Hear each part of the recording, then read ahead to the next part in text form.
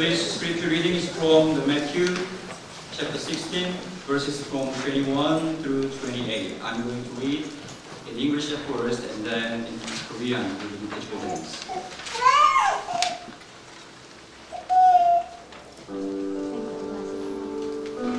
Jesus left that place and went away to the district of Tyre and Sidon.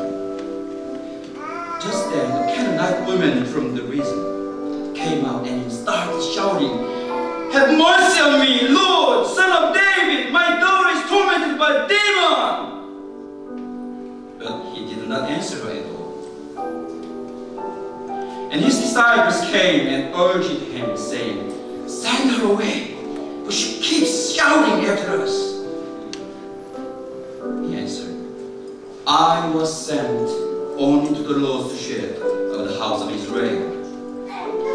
But she came and knelt before him, saying, "Lord, help me." He answered, "It is not fair to take the children's food and throw it to the dogs." She said, "Yes, Lord, yet even the dogs eat the crumbs that fall from their master's table." And Jesus answered her, "Woman, you have great faith. Your request is granted." And the daughter was healed instantly.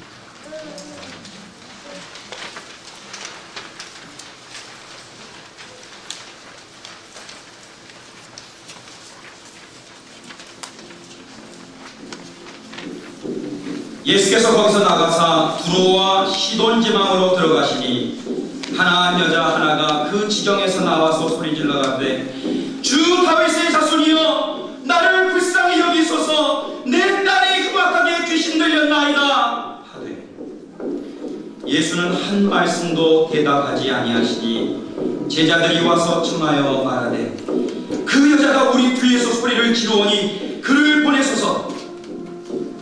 예수께서 대답하여 이르시되, "나는 이스라엘 집에 잃어버린 양 외에는 다른 데로 보내심을 받지 아니하는도라 하시니, 여자가 와서 예수께 절하며 이르되, "주여, 주여, 저를 도우소서."